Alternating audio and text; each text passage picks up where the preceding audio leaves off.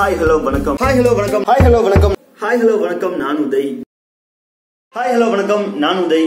இப்ப நம்ம பார்க்க போறது அபிநந்தன் வருகை பத்தி. இந்திய வருகை, அதாவது 27ஆம் தேதி பிடிச்சிட்டு போன பாகிஸ்தான்ல மாட்டிக்கிட்ட அபிநந்தன் இன்னைக்கு திரும்பி வந்திருக்காரு. இவரு பத்தின நிகழ்வுகளும், அபிநந்தன் வர்றதுக்கு அப்படியுமே முதுகுல குத்தின ஒரு பாகிஸ்தானோட ஒரு செயல் அப்படிங்கறதும், அவங்களுக்கு பின்னாடியே ஒரு தாக்குதல் நடத்தின பாகிஸ்தானோட செயல் பத்தியும் இந்த வீடியோல ஃபுல்லா பார்க்க போறோம். அது கூடவே ட்விட்டர்ல ட்ரெண்டிங் ஆன சில ஹேஷ்டாக் பத்தியும் இந்த வீடியோல பார்க்க போறோம். வாங்க நிகழ்ச்சிக்குள்ள போகலாம். 27ஆம் தேதி ஒரு பிரச்சனை நிலைமை, ஒரு பாகிஸ்தானுக்கும் இந்தியாவுக்கும் போர் மூழ்ற சூழல் இருந்துச்சு. அப்போ பாகிஸ்தான் தாக்க வர்ற, இந்தியா எல்லையை கடந்து பாகிஸ்தானோட விமானிகள் இங்க வர்ற, அதை துரத்துக்கு போன ஒரு விமானியான அபிநந்தன் பாகிஸ்தான்ல மாட்டிக்கிட்டாரு. அதாவது ஒரு விபத்துல வானத்தில் சண்டை நடந்துட்டு இருக்கும் போது அந்த குண்டடி பட்டனால அந்த விமானம் கோளாறாகி அதுல இருந்து தப்பிக்கைக்காக பாராசூட் மூலமா கீழே குதிச்ச அபிநந்தன் தான் இருக்கிறது பாகிஸ்தான் அப்படிங்கறது தெரியாம இது எந்த ஊர்னு கேட்க, அவங்களும் இது இந்தியா தான், ஜெய்ஹிந்த் அப்படின்னு சொல்லிட்டு நிறைய விஷயங்கள் செய்ய அவங்களை நம்பி உட்கார, அப்பவும் அங்க வந்த சிலர் இவரை தாக்கி இவர் காலில் குண்டடி படுற அளவுக்கு இவங்களுக்கு துப்பாக்கிகளை சுட்டு இவரை துன்புறுத்ததாகவும், அதுக்கப்புறமா அங்க வந்த சிலர் தீவிரவாதிகள் சொல்றாங்க. அவங்க குடிமக்களா தீவிரவாதிகள் இன்னும் தெரியல. அவங்க இவரை தாக்குறதுக்கு அப்புறமா அவங்க கிட்ட இருந்து பாகிஸ்தான் ராணுவம் இவரை மீட்டு பாகிஸ்தான் உயர் அதிகாரிகள்ட்ட காமிச்சு அங்க இருந்து நம்மளோட பாகிஸ்தானோட பிரதமர் அறிவிச்சு இவரை இன்னைக்கு வெளியிடுற சொல்லி, இன்னைக்கு மத்தியானம் வெளியிடுற சொல்லி 5:30 அளவுல வாகா பார்டர்ல கைமாறிக்கிட்டாங்க, ஒப்படைச்சாங்க இந்தியா கிட்ட. இதை பத்தின விஷயங்கள் நம்ம பார்க்கலாம். அப்படிங்கிற போது பாகிஸ்தான் நிறைய பேர் பத்தி பெருமையா பேசியாச்சு. என்ன அப்படின்னா, இவங்க நல்லது அமைதியை விரும்புறாங்க அப்படின்னு சொல்லி வாய மூடல. இப்ப ஒரு செய்தி வந்திருக்கு. அதாவது 4 பேர் சிஆர்பிஎஃப் வீரர்கள் 4 பேர் பலியா இருக்காங்க. என்ன காரணம் அப்படின்னு பார்த்தா, இவங்களை வாகா எல்லையில இந்த பக்கம் நம்ம அபிநந்தனை அனுப்பிக்கிட்டு சிஆர்பிஎஃப் தாக்குதல் நடத்தி 40 பேரை கொண்டு பழைய விஷயம். இப்ப என்னன்னா 40 பேர் கொண்டது பழைய விஷயம் அப்படிங்கறத விட அதுக்கப்புறம் இப்ப ஒரு 4 பேர் செத்துருக்காங்க, பலியா இருக்காங்க, வீர மரணம் அடைஞ்சிருக்காங்க. என்ன அப்படின்னா, வழக்கமாவே பாகிஸ்தானுக்கு இதே ஒரு வேலைதான். ஒரு பக்கம் பாகிஸ்தானுக்கு இந்தியாவுக்கு நிறைய எல்லைகள் இருக்கு இல்லையா, ஒரு பக்கம் இந்த மாதிரி ஒரு சின்ன ஒரு தாக்குதல் நடத்துது, இன்னொரு பக்கம் பெரிய லெவல்ல தாக்குதல் ஏற்படுத்துது. இந்த பக்கம் ராணுவம் அத்துமீறி தாக்குதல் நடத்துற மாதிரி காமிப்பாங்க, அந்த பக்கம் என்னன்னா தீவிரவாதிகள் ஊடுருவிப்பாங்க. இது மாதிரி நிறைய விஷயங்கள் நிறைய வாட்டி நடந்துட்டு இருந்திருக்கு. இது பாகிஸ்தான் உடந்தையா இருக்கு. பொதுவாகவே உலக நாடுகளில் குற்றச்சாட்டு என்ன அப்படின்னா, பாகிஸ்தான் ராணுவத்தை தீவிரவாதிகளுக்கு உதவுது, பாகிஸ்தான் ராணுவம் தீவிரவாதிகளுக்கு உதவுது, இதனால இந்தியாவுக்கு பாதிக்கப்படுது அப்படின்னு சொல்லி நிறைய விஷயங்கள் சொல்றாங்க. அந்த வகையில் தான் இன்னைக்கு அபிநந்தன் வாகா எல்லையில ஒப்படைக்கிற அதே நேரத்துல கிட்டத்தட்ட 5:30 ஒரு ஒப்படைக்கிறாங்கன்னா 5:40 45 அந்த சமயத்துல தீவிரவாதிகள் தாக்குதல் நடத்துறதா ஒரு செய்தி வந்திருக்கு. தீவிரவாதிகளா இல்ல ராணுவத்தினரா, பாகிஸ்தான் ராணுவத்தினரா அப்படிங்கிறது சரியா தெரியவில்லை. பாகிஸ்தான் ராணுவம் அப்படின்னு சொல்லி சில ஊடக தகவல்கள் சொல்றது, சில தீவிரவாதிகள் அப்படின்னு சொல்றாங்க. உண்மையான ஒரு அறிக்கை அப்படிங்கிறது இன்னும் கொஞ்ச நேரத்துக்கு தெரிய வரும். அந்த வீடியோ நீங்க பார்க்கும்போது உங்களுக்கு தெரிய வந்திருக்கும், செய்தியில வந்திருக்கலாம் அப்படிங்கறத தெரியுது. பதிலடி அப்படிங்கும்போது நம்ம அபிநந்தன் அங்க ரொம்ப பாதுகாப்பா இருக்காரு. அபிநந்தனே பேசுற ஒரு வீடியோ, டீ சாப்பிட்டு அவரே பேசின வீடியோ, நான் பாதுகாப்பா இருக்கேன், பாகிஸ்தான் ராணுவ வீரர்கள் நீ பாகிஸ்தான் கேப்டன் நீ ரொம்ப அழகா பாத்துக்கிறாங்க, நீ பெரிய அளவுல இல்ல அப்படின்னு சொல்றத விட அவங்க கேட்கிற கேள்விகளுக்கும் சில விஷயங்கள் சொல்றாரு. அவரோட பேரு, அவர் எந்த ஏரியா சேர்ந்தது, இந்தியாவோட தென்பகுதி அப்படிங்கறத சொல்றாரு. ஆனாலும் அவர் முக்கியமான சில விஷயங்களை சொல்ல முடியாது அப்படிங்கிறது. என்ன பிளைட்டோட இதை சொல்லி, உங்களோட பணி என்ன அப்படின்னு கேட்கும் போதும், இந்த பிளைட்டோட என்ன எந்த மாதிரியான பிளைட் அப்படின்னு கேட்கும் போதும் அவர் சொல்றத மறுத்துட்டாரு. இதனால அவர் இந்திய லெவல்ல ரொம்ப வெகுவா பாராட்டப்பட்டாரும் கூட. அந்த கெட்ஸ் இருந்துச்சு அப்படின்னு சொல்லி அவரை பாராட்டினாங்க. அதே நேரத்துல அவரை ஒப்படைக்கிறதா சொல்லி பாகிஸ்தான் இம்ரான்கான், அவங்களோட பிரதமர் இம்ரான்கான் சொல்லி அவங்கள இந்த அளவுக்கு கொண்டு வந்தாங்க. இன்னைக்கு ரொம்ப பாதுகாப்போட விவிஐபி, அந்த அளவுக்கு பாதுகாப்பு, விவிஐபிக்கு எவ்வளவு பாதுகாப்பு கொடுப்பாங்களோ அந்த அளவுக்கு பாதுகாப்போட உரிய மரியாதையோட அவர் அழைச்சி வரப்பட்டாரு. வாகா எல்லையில அவரை ஒப்படைச்சாங்க, இந்தியா கிட்ட ஒப்படைச்சாங்க. இந்தியா பெருமை வாங்கிச்சு. அவங்கள யாரு எந்த மீடியாவும் பார்க்க முடியாம, எந்த பொதுமக்களும் பார்க்க முடியாத அளவுக்கு அவங்கள கொண்டு ஒரு அறையில தங்க வச்சு அதுக்கப்புறம் டெல்லி நோக்கி அவரை கொண்டு வர பாக்குறாங்க. இப்ப டெல்லியில அவர் அநேகமா இப்ப ராணுவ தளபதிகளை சந்திக்க வாய்ப்பு இருக்கு, அல்ல பிரதமர் கூட சந்திக்க வாய்ப்பு இருக்கு. அதுக்கப்புறமா அவங்களோட இல்லத்தினர் சம்பந்திச்சு அவர் வீடு திரும்புறாரா இல்ல மறுபடியும் ராணுவத்துல சேர்றாரா, ராணுவத்தோட படைக்கு போறாரா அப்படிங்கறது தெரியல. எந்த அளவுக்கு அதோட தகவல்கள் இனிமேதான் வெளிவரும். அதுக்கப்புறம் இவங்களை வந்து கொண்டு முடிச்சாங்க. இதோட அபிநந்தனோட இது முடிஞ்சிச்சு அப்படின்னு சொல்லலாம். என்ன அப்படின்னா இப்ப வந்து பீட்ராய்ட், அதாவது முதுகுல குத்தின ஒரு விஷயம், பழி வாங்கின ஒரு விஷயம் அப்படின்னு என்ன அப்படின்னா ஒரு நம்பிக்கை துரோகம் அப்படிங்கிற மாதிரி ஒரு விஷயம் என்ன சொல்றாங்க அப்படின்னா, நம்ம அபிநந்தனை இந்த பக்கம் ஒப்படைக்கும் போதே அவங்க வந்து துப்பாக்கி சூடு நடத்துறது. இது ஆல்ரெடி நிறைய பேர் சொன்னதுதான். பாகிஸ்தான் வந்து இவங்களை வந்து பாகிஸ்தான் இப்ப இவ்வளவு நல்லவன் இல்லையே அப்படின்னு சொல்லி நிறைய பேர் சொல்றாங்க. இவரை இந்த பக்கம் ஒப்படைக்கும் போது அதே நேரத்தில் அந்த பக்கம் வந்து வேற தாக்குதலுக்கு திட்டமிட்டு இருப்பாங்க. இது வந்து ஏ மட்டும் கிடையாது, ABCD வரைக்கும் இந்த பிளான் நிறைய வச்சிருப்பாங்க. ஒவ்வொரு எல்லையிலும் பாதுகாப்பு கொடுக்கணும் அப்படின்னு சொல்லிட்டு இந்திய ராணுவமே ரொம்ப தயாரான நிலையா தான் இருந்துச்சு. அபிநந்தன் இந்த பக்கம் அமைச்சு வச்சுட்டு அந்த பக்கம் தாக்குதல் நடத்துறது வந்து ஒரு கோழைத்தனம் அப்படிங்கறதே நிறைய அரசியல்வாதிகள் நிறைய தலைவர்களோட கருத்தா இருக்கு. இந்த மாதிரி பாகிஸ்தான் பண்றதுனால இப்போ பாகிஸ்தானுக்கு மேல உள்ள மரியாதையை இந்தியாவை இழந்திருக்கு. இப்போ இன்னைக்கு சாயங்காலம் வரைக்கும் இம்ரான்கானையோ பாகிஸ்தானையோ ரொம்ப புகழ்ந்துட்டு இருந்த நம்ம இப்ப இந்த மாதிரி ஒரு விஷயம் நடந்ததுனால நமக்கு வந்து ரொம்ப இதா இருக்கு. சரி, இந்த பிரச்சனையை விட்டுடலாம். என்ன அப்படின்னா இம்ரான்கானை நம்ம எந்த அளவுக்கு புகழ்ந்தோம் அப்படிங்கிறது வந்து நம்ம வந்து இங்க ரெண்டு விஷயம் நல்ல விஷயம் போயிட்டு இருந்துச்சு. தமிழ்நாட்டுக்கு வந்து மோடி வந்தாரு. இத கோபேக் மோடி அப்படிங்கிற டேக வந்து ஹேஷ்டாக வந்து பிரபலப்படுத்தினாங்க, ட்ரெண்டிங் பண்ணாங்க. அது எந்த அளவுக்கு அப்படின்னா இந்திய லெவல்ல முதலிடம் பிடிச்சது கோபேக் மோடி அப்படிங்கிற ட்ரெண்டிங். உலக லெவல்லையும் ஒரு ஹேஷ்டாக் அப்படி வந்து ட்ரெண்டிங்ல வந்து வந்துச்சு முதலிடத்துல. என்ன அப்படின்னா வெல்கம் பேக் அபிநந்தன் அப்படிங்கிற ஒரு டேக். அபிநந்தன் இப்ப உலகத்துக்கே தெரிஞ்ச ஒரு ஆளாயிட்டாரு. இந்த அபிநந்தன் வந்து இந்தியரா ஒரு என்ன அளவுக்கு விசுவாசமான ஒரு இந்தியரா இருந்திருக்காரு அப்படிங்கறத வந்து உலகமே பேசிக்கிட்டு இருக்கு. இந்தியா இந்த விஷயத்துல வந்து நல்லா சிறப்பா செயல்பட்டு 2 நாள்ல அவங்களை திருப்பி வாங்கிடுச்சு. அதுவும் இல்லாம யாரெல்லாம் பாக்கணுமோ ரஷ்யா, சீனா, அமெரிக்கா கிட்ட இருந்து சப்போர்ட் வந்துச்சு, அப்புறம் இங்கிலாந்து கிட்ட சப்போர்ட் வந்துச்சு. இந்த அளவுக்கு துரிதமா செயல்பட்டதுனால இந்திய கவர்மெண்டா பாராட்டலாம். இந்தியாவை ஆழ்ந்துட்டு இருக்கிற பிஜேபி அரசை பாராட்டலாம். இதுக்கு முன்னாடி நிறைய அரசுகள் இருந்தாலும் சரி, இப்ப வந்து துரிதமான நடவடிக்கை எடுத்து அவரை மீட்டு கொண்டு வந்திருக்கு, அவங்கள பாராட்டலாம். அதே வகையில பாகிஸ்தான் பக்கம் என்ன அப்படின்னா பாகிஸ்தான் பிரதமர் எதிர்கட்சி எல்லாருமே சேர்ந்து என்ன சொல்றாங்க அப்படின்னா பிரதமர் வந்து பரவாயில்ல, இவர் நல்ல விஷயம் செஞ்சிருக்காரு, இந்தியா ஒப்படைச்சிட்டாரு. 2 நாள்ல இவர் வந்து அமைதியை விரும்புறாரு, அமைதிக்காக பேச்சுவார்த்தைக்கு அழைச்சிருக்காரு. வழக்கமா இந்தியா தான் எப்பவுமே அழைக்கும், பேச்சுவார்த்தை நடத்தலாம் அப்படின்னு சொல்லிட்டு இப்ப பாகிஸ்தானே அழைச்சிருக்கு. அந்த புதிய பிரதமர் வந்து ரொம்ப இதானவர் அப்படின்னு சொல்லிட்டு நிறைய விஷயங்கள் வந்து பரவிட்டாங்க. அதுல வந்து ஒரு குறிப்பிட்ட ஹேஷ்டாக் வந்து ரொம்ப உலக லெவலில் ட்ரெண்ட் ஆச்சு. என்ன ஹேஷ்டாக் அப்படின்னா அமைதிக்கான தூதுவர், அமைதிக்கான நோபல் பரிசு பெற தகுதியானவர் அப்படிங்கிற எண்ணத்துல வந்து இவருக்கு வந்து நம்ம இம்ரான்கானுக்கு வந்து ஒரு ஹேஷ்டாக் வந்து பரிமாறிக்கிட்டாங்க, ட்ரெண்ட் பண்ணாங்க. என்ன அப்படின்னா ஹாப்பி ஒரு நிமிஷம் இந்தியாவில தான் இந்த கோபேக் மோடி அப்படிங்கிறது ட்ரெண்ட் ஆச்சு அப்படின்னு பார்த்தா, அதாவது நம்ம இந்திய பிரதமரை பத்தி கோபேக் மோடி அப்படிங்கிற தமிழகத்தில் ட்ரெண்ட் ஆச்சு. இதுவே Nobel piece prize for Imran Khan அப்படிங்கிற ஹேஷ்டாக் வந்து அங்க பாகிஸ்தான்ல ட்ரெண்ட் ஆச்சு.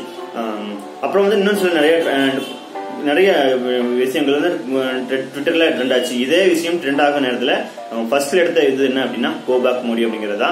அப்புறம் பாகிஸ்தான் லீட்ஸ் வித் பீஸ் அப்படிங்கிற ஒரு இதுவும் ட்ரெண்ட் ஆச்சு. அடுத்ததா வந்து Y is Indian media stupid அப்படிங்கிற ஒரு இதுவும் ட்ரெண்ட் ஆயிடுச்சு. வெல்கம் ஹோம் அபிநந்தன் அப்படிங்கிற ஒரு இதுவும் ட்ரெண்ட் ஆச்சு. இப்படி வந்து ஒரே நேரத்துல 3 விஷயங்கள், அதாவது அபிநந்தன் விஷயமும் இந்திய பிரதமரை பத்தியும் பாகிஸ்தான் பிரதமரை பத்தியும் ஒரு விஷயங்கள் வந்து உலக லெவலில் ட்ரெண்ட் ஆச்சு அப்படிங்கறத சொல்ல விரும்பினேன். அது மட்டும் இல்லாம இதுல வந்து இப்ப பாதிக்கப்பட்டது இந்தியாவா பாகிஸ்தான் அப்படிங்கிற ஒரு விஷயம் வந்து நம்ம எடுக்கணும். இன்னொரு விஷயம், இது சம்பந்தம் இல்லாத விஷயம்னு சொல்ல முடியாது, ஆனா இதுக்கு வந்து முக்கியமான ஒரு விஷயம் என்ன அப்படின்னா இதுல பாதிக்கப்படுறது யாரு அப்படிங்கறத வந்து நம்ம வந்து சொல்லலாம் அப்படின்னு சொன்னா, இந்திய பகுதி மக்களா இல்ல பாகிஸ்தான் பகுதி மக்களா? உண்மையிலே பாதிக்கப்பட்டது யார் அப்படின்னா LOC அப்படிங்கிற லைன் ஆஃப் கண்ட்ரோல் அப்படிங்கறத இந்திய பாகிஸ்தானுக்கு நடுவில் எல்லை பகுதியில் இருக்கிற 2 பக்கம் இருக்கிற பகுதியில் மக்கள் தான்.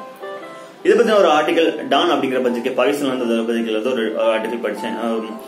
அதாவது சுருக்கத்தை நான் சொல்றேன். என்ன அப்படின்னா இதுல யார் பாதிக்கப்பட்டவங்க அப்படின்னு சொன்னா உண்மையாவே லைன் ஆஃப் கண்ட்ரோல் பாகிஸ்தான் இந்திய பார்டர்ல இருக்கவங்க தான் உண்மையிலே பாதிக்கப்பட்டவங்க. அவங்க தீவிரவாதிகள்லாம் தெரியாது, இல்ல அவங்க வந்து பொதுமக்கள்லாம் தெரியாது, அவங்க இந்தியாவா தெரியாது, பாகிஸ்தான் தெரியாது, அவங்க எல்லையில மட்டும் தான் பிரிக்கப்பட்டிருக்காங்க. ஆனா பாதிப்பு வந்து ஒண்ணுதான். என்ன 2 பேருக்கும் ஒரே பாதிப்பு அப்படிதான். ஒரு வீடியோ வந்து ஷேர் பண்றாங்க. அந்த வீடியோல வந்து அவங்க அப்பா வந்து தன்னோட பெண் என்னெல்லாம் சொன்னா அப்படிங்கறத ஷேர் பண்றாங்க. அந்த பெண் வந்து என்ன சொல்லுது அப்படின்னா, எனக்கு வந்து ஒரு குண்டு வெடிக்கிறது கோலா அப்படின்னு சொல்றாங்க, அவங்க உள்ளூர் மொழின்னு நினைக்கிறேன். கோலா சத்தம் கேட்டதுக்கு அப்புறம் நான் வந்து பதறி அடிச்சு வீட்டுக்கு ஓடி வந்தேன் அப்படின்னு சொல்றாங்க. இந்த கோலா அப்படிங்கிற ஒரு விஷயம் வந்து ஒரு வெப்பன் அப்படிங்கிறது வந்து ராணுவத்துல பயன்படுத்தக்கூடிய வெப்பன். அந்த கோலா அப்படிங்கிறது அந்த விஷயத்த வந்து அந்த பெண்ணுக்கு வந்து அந்த அளவுக்கு ரொம்ப துல்லியமா தெரியுது. இந்த சத்தத்தை வச்சு அதை கண்டுபிடிக்குது, இதுதான் கோலா வச்சு சத்தம் கேட்டுச்சு, நான் வீட்டுக்கு வந்துட்டேன் அப்படிங்கறத. எந்த அளவுக்கு அது பழக்கப்பட்டிருந்துச்சு அப்படின்னா, அதோட இயல்பு வாழ்க்கையில அது இடம் பெற்றிருக்கு அப்படின்னா, நம்ம ஊர்ல ஒரு பொண்ணுகிட்ட போய் கேட்கும், குழந்தைக்கு என்ன எந்த அளவுக்கு தெரியும், ஒரு ரிங்டோன் தெரியும், ஒரு பாட்டு தெரியும், இந்த இது நடிகரோட குரல் அப்படிங்கறத ஓரளவு கண்டுபிடிச்சிடும். அந்த பெண்ணுக்கு வந்து 8 வயசு தானாமா. அந்த 8 வயசு பெண்ணுக்கு இந்த அளவுக்கு விவரம் தெரிஞ்சிருக்கு. இது ஒரு ஒரு வெப்பனோட சத்தம், இதனால வந்து போர் சண்டை நடக்குதுன்னு தெரிஞ்சிச்சு, நான் வீட்டுக்கு ஓடி வந்தேன் அப்படின்னு சொல்லி. அப்போ வந்து எல்லையில இருக்கிற அந்த பெண், அந்த குடும்பம் எந்த அளவுக்கு இதுக்கு அவங்க இருக்கிற நிறைய ஸ்கூல் என்ன அப்படின்னா, இப்போ 1991லயோ 90லயோ ஒரு விஷயம் நடந்துச்சு அப்படின்னா 40 பேர் செத்து போயிட்டாங்களாமா பாகிஸ்தான்ல. என்ன அந்த குண்டு வெடிப்புல ஒரு 2 இந்திய பாகிஸ்தான் படைகளோட சண்டையில தான் ஒரு குண்டு வெடிப்பு நடந்திருக்கு. அது தீவிரவாதிகள் செய்யலன்னு சொல்றாங்க. அந்த குண்டு வெடிப்பு அப்படிங்கறதுல ஒரு பள்ளிக்கூடத்துல இருக்கிற கிட்டத்தட்ட எல்லாமே ஒரு 12 வயசு கீழே உள்ள பசங்க எல்லாருமே, ஒரு 6 வயசுல இருந்து 12 வயசுக்குள்ள எல்லாருமே செத்து போயிட்டாங்களாமா. அந்த மாதிரி பிஞ்சு குழந்தைகள், எல்லையோரத்துல இருக்கிற குழந்தைகள் தான் இதனால பாதிக்கப்படுறாங்க. நம்ம வந்து ஏதோ ஒரு பக்கத்துல நம்ம வந்து தினமும் இதை பத்தி பேசிட்டு, இந்த பார்டர்ல எப்படி நினைச்சா தெரியுமா, இந்த ராணுவ வீரர்கள் சுட்டுக்கிறாங்களாமா அப்படின்னு தெரியுமா. ராணுவ வீரர்களுக்கு ஒரு வழி இல்ல, அவங்க வந்து ஒரு தொழிலா செய்யறாங்க. தொழில் அப்படிங்கிறது நாட்டை நேசிக்கிற ஒரு தொழில். அந்த வகையில அவங்க செய்யறாங்க. அவங்களுக்கு பாதுகாப்பு இருக்கும், உரிய அளவுக்கு அவங்க பயிற்சி பெற்றிருப்பாங்க. ஆனா இந்த எல்லையில இருக்கிற அந்த குழந்தைகள் என்ன பாவம் பண்ணாங்க? இந்த கடந்த 20 வருஷங்கள்ல, கடந்த 50 வருஷங்கள்னு சொல்லலாம், 50 வருஷங்கள்ல உள்ள எல்லாருக்கும் பழக்கப்பட்டுச்சு அடுத்த ஜெனரேஷன் எப்படி இருக்கும் அப்படிங்கிறது வந்து கிட்டத்தட்ட அவங்களுக்கு எல்லா கருவிகளையும் பயிற்சி பெற மாதிரி தெரியுது. இது வந்து இந்த கன்னு, இது இந்த குண்டு சட்டம், இது வந்து இந்த வெடிகுண்டு அப்படிங்கறத அவங்க வந்து ஈஸியாவே கண்டுபிடிக்கிற மாதிரி இருக்கு அப்படின்னு சொல்லிட்டு அந்த டான் பத்திரிகைல நிறைய சொல்லியிருந்தாங்க. உங்களுக்கும் தேவை அப்படின்னா அந்த டான் பத்திரிகையோட அந்த ஆர்டிகளோட லிங்க் நான் கீழே டிஸ்கிரிப்ஷன்ல கொடுக்குறேன், அதை நீங்க படிச்சு தெரிஞ்சுக்கோங்க. எனக்கு அந்த அளவுக்கு எக்ஸ்பிளைன் பண்ண தெரியல அப்படிங்கறது சொல்லலாம். இப்ப அந்த நாட்டுல ஒரு எல்லைப்புறத்துல உள்ள பிரச்சனையை பத்தி எல்லாம் பேசி முடிச்சிட்டோம். இன்னொரு விஷயத்த நான் இதுக்குள்ள சேர்த்து சொல்றேன் அப்படின்னா, இங்க இருக்கிற ராணுவத்தினர் எந்த அளவுக்கு பாதிக்கப்படுறாங்க, எந்த அளவுக்கு இதுக்கு பண்றாங்க அப்படின்னு. ராணுவத்தினர் எல்லையில இருந்து பாதிக்கப்படுறாங்க, அது ஓகே. ராணுவத்தினர்ங்கிறது ராணுவத்தோட குடும்பம், ராணுவத்துல வேலை செய்யறவங்களோட குடும்பம் அப்படிங்கறத 2 விஷயம் வந்து நான் சொல்லணும். ஒண்ணு அப்படிங்கிறது கலாவதி அப்படிங்கிறவர், ஒரு கர்நாடகாவில இருந்து இறந்து போன அவர் பேரு, ஒரு நிமிஷம், அவர் பேர் சரியா தெரியல, குரு, கர்நாடகா மாநிலத்தில இருந்து குரு, பெங்களூர் பக்கத்துல தான் அவரு குருன்னு ஒருத்தர் இறந்துட்டாரு. இப்ப என்ன அப்படின்னா அவங்கள வந்து அவங்க குடும்பம், அவங்க மனைவி வந்து ரொம்ப பாதிக்கப்படுறாங்க. என்ன அப்படின்னா ஒரு நியூஸ் கிளம்பி இருக்கு. என்ன நியூஸ்னா, இந்த கலாவதி அப்படிங்கிறவங்க, குருவோட மனைவி கலாவதி அப்படிங்கிறவங்க வந்து கொடுமைப்படுத்தப்படுறாங்க. என்ன கொடுமைப்படுத்தப்படுறாங்க அப்படின்னா, இந்த கலாவதிக்கு குரு இறந்ததுக்கு அப்புறமா உலகத்துல இருந்து, இந்தியாவில சரி உலகத்துல இருந்து சரி நிறைய ஃபண்ட் வருது. அவங்களுக்கு வந்து 10 கோடிக்கு மேல அந்த ஃபண்ட் வந்திருக்கு. இதனால அந்த கலாவதியோட மாமியார் வந்து ரொம்ப அவங்களை கொடுமைப்படுத்துறாங்க. இவங்களோட 2வது பையன், அதாவது குருவோட தம்பிய கல்யாணம் பண்ணிக்க சொல்லி வற்புறுத்துறாங்க அப்படின்னு சொல்லி நிறைய நியூஸ் பரவி இந்த 2 நாளா இதுதான் இருக்கு. குரு அப்படிங்கிறவர் வந்து அந்த 40 பேர் பலியானீங்களா, அதுல ஒருத்தர். இந்த மனைவி, குருவோட மனைவிக்கு வந்து இப்படி ஒரு பிரச்சனை இருக்கு அப்படின்னு சொல்லி மீடியாக்கள் நிறைய, உள்ளூர் மீடியாக்கள் நிறைய பரவிடுச்சு. இதுக்கு வந்து அவங்க மறுப்பு தெரிவித்தும் இன்னைக்கும் இப்பவும் ஷேர் பண்ணிட்டு இருக்காங்க. நிறைய விஷயங்களை வந்து வாட்ஸ்அப், பேஸ்புக்ல இந்த மாதிரி ஷேர் பண்ணிட்டு இருக்காங்க. இதுல வந்து சில திடீர் தேசப்பட்டாளர்கள் என்ன சொல்றாங்க, ஒரு இந்தியாவை காக்கிற ஒரு ராணுவ வீரரோட மனைவிக்கு இப்படியா, ஐயோ என்னது கொடுமையான அத்தக்காரங்க, கொடுமையான மாமியார் வீடு அப்படின்னு சொல்லி நிறைய இதை ஷேர் பண்ணிட்டு இருக்காங்களாமா. இதே அந்த கலாவதியே வந்து, கலாவதி அவங்களே வந்து நேரடியா சொல்லியிருக்காங்க, இதெல்லாம் உண்மை கிடையாது, இல்ல உண்மை கிடையாதுன்னு தெரிஞ்சும் நீ சும்மா கடமா அந்த மாதிரி நினைச்சிட்டு இவங்க வந்து நிறைய ஷேர் பண்ணிட்டு இருக்காங்க. மீடியாக்கள் எல்லாம் நியூஸ் வெளியாகி இந்த மாதிரி பண்ணிட்டு இருக்காங்க அப்படின்னு சொல்லி அவங்க பாதிக்கப்பட்டிருக்காங்க. இந்த ராணுவ வீரர்களுக்கு எல்லையில தான் பாதுகாப்பு இல்லை அப்படின்னு சொல்லி பார்த்தா உள்ளூர்லயே மக்களாலேயே பாதுகாப்பு இல்லை. நம்மளுக்காக தான் அவங்க ராணுவத்தை குடும்பத்தை விட்டுட்டு ராணுவத்துக்கு போறாங்க. அந்த ராணுவத்துக்கு போனவங்க குடும்பத்துக்கே பாதுகாப்பு இல்லைன்னு நினைக்கும் போது என்ன சொல்றது. இதே மாதிரி இன்னொரு இன்சிடென்ட் சொல்லணும். அது என்ன அப்படின்னா, அந்த ராணுவத்துல இறந்த மனைவி, இருந்தவரோட மனைவி ஒருத்தங்க வந்து ஒரு ஸ்டேட்மெண்ட் சொல்லியிருக்காங்க. என்ன அப்படின்னா, சண்டை வேண்டாம், போர் வேண்டாம், பீஸ், அமைதிதான் வேணும் அப்படின்னு சொல்லியிருக்காங்க. இந்த இடத்துலயும் வந்து நம்ம சங்கிகள் தான், சங்கிகள் சொல்றதோட தேசப்பற்றார்கள், திடீர் தேசப்பற்றாளர்கள் தான். என்ன நீ இந்தியாவுக்கு எதிராக பேசுற, என்ன உன் புருஷன் செத்துட்டான்னா உனக்கு இது இல்லையா, உன் புருஷன் உனக்கு பக்தி இல்லையா, உனக்கு பாசம் இல்லையா, உன் புருஷன் செத்துட்டா 40 பேர் செத்துட்டாங்க, எங்க இந்தியர்கள் 40 பேரை கொண்டாங்க, அதனால போர் சென்றே தீருவோம் அப்படின்னு சொல்லி அவங்க நிறைய சோசியல் மீடியால நிறைய கலைகளை ஊத்திருக்காங்க. பாவம் அவங்க ரொம்ப ஒரு இடத்துல வெக்ஸ் ஆகி போயிட்டு அவங்க வீடியோவே போட ஆரம்பிச்சிட்டாங்க. அபிநந்தனா எந்த அளவுக்கு சிறப்பா நீங்க மீட்டு கொண்டு வரணுமோ அந்த அளவுக்கு தான் இருக்கணும். ரெண்டு பேர் நாட்டுக்கும் இடையில பேச்சுவார்த்தை தான் முக்கியம், நீங்க பேச்சுவார்த்தை நடத்தணும் அப்படின்னு சொல்லி அவங்க வேண்டுகோள் விடுத்திருக்காங்க.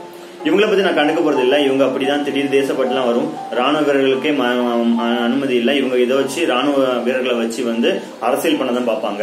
இந்த அரசியலுக்காகவே பிறந்தவங்க இவங்களை வச்சு பண்றது இல்ல. இவங்க நீங்க அரசியல் உங்களுக்கு அரசியல் பண்றதுக்கு நிறைய விஷயங்கள் இருக்கு, ஆனா ராணுவம் ஒரு நாட்டை காக்கிற ஒரு உயரிய ஒரு பணியில இருக்கிறவங்களை பத்தி அரசியல் பண்ணாதீங்க தயவு செஞ்சு அப்படின்னு சொல்லி அந்த வீடியோ வெளியிட்டு இருந்தாங்க. இந்த அளவுக்கு தான் இருக்கு. இப்ப பார்த்தோம் அப்படின்னா பொதுமக்களாலதான் இப்ப எல்லா பிரச்சனையுமே ஆரம்பிக்குது. பொதுமக்கள் தான் முதல்ல, சாதாரண பொதுமக்கள் இல்ல, அந்த நாட்டுப்பற்று திடீர் நாட்டுப்பற்றாளர்கள் திடீர் தேசப்பற்றாளர்கள் சொன்னேன் இல்லையா, அவங்க யார சொல்றது நல்லாவே தெரியும் உங்களுக்கு. அவங்களாலதான் இந்த பிரச்சனையே ஆரம்பிக்குது, அவங்க தான் இந்த பிரச்சனையே. எனவே அவங்களுக்கு தான் இந்த நாடு சொந்தம் அப்படின்னும் இந்த நாட்டுப்பற்று அப்படிங்கிறது அவங்களுக்கு மட்டும் தான் இருக்கும் அப்படிங்கிற மாதிரியும் நிறைய கருத்துக்களை சமூக வலைதளங்களை அள்ளி தெளிச்சிட்டு இருக்காங்க. இந்த மாதிரி விஷயங்களை பார்க்கும்போது நமக்கே கொஞ்சம் ஒரு மாதிரி தான் இருக்கு. சரி, இன்னொரு நல்ல விஷயத்த நாளைக்கு நான் உங்களுக்கு கன்வே பண்றதுக்கு நான் உங்ககிட்ட டிஸ்கஸ் பண்றதுக்கு நான் வரேன். இது நான் என்னோட கருத்துக்களை சொன்னேன்னு மட்டும் இல்லை, இது இயல்பா நடந்துட்டு இருக்க இன்னைக்கு ஃபுல்லா நடந்த ஒரு விஷயம் தான். நாளைக்கு என்ன நடந்துச்சு அப்படிங்கறத நாளையோட நிகழ்வுல பார்க்கலாம். நான் உதய், பாய்.